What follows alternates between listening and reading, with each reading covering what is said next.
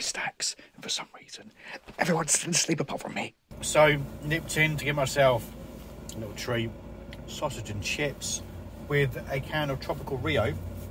Did manage to run in to a charity shop and got a bag of wrestlers for £2.50, which includes 2 wrestling figures by Titan Sports from 1991.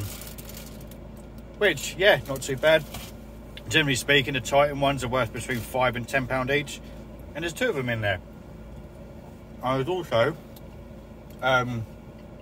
Rikishi, and it looks like he's got a face of RVD, but like RVD is not a very tall man. That's a very tall figure. So I'm going to enjoy my chips with my curry sauce. I'll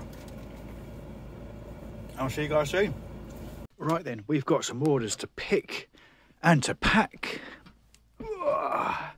Right then.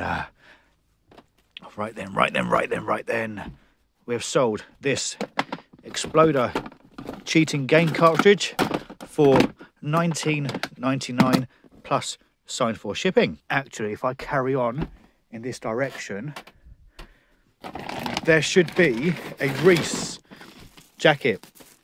Sold it for I want to say 70, 80 quid plus shipping, and it's going out by the GSP to America. Long sleeve Burberry shirt, extra large, sold for £30 plus shipping. Led Zeppelin t-shirt in a medium, £10 all in. Lots of clothes are going out today.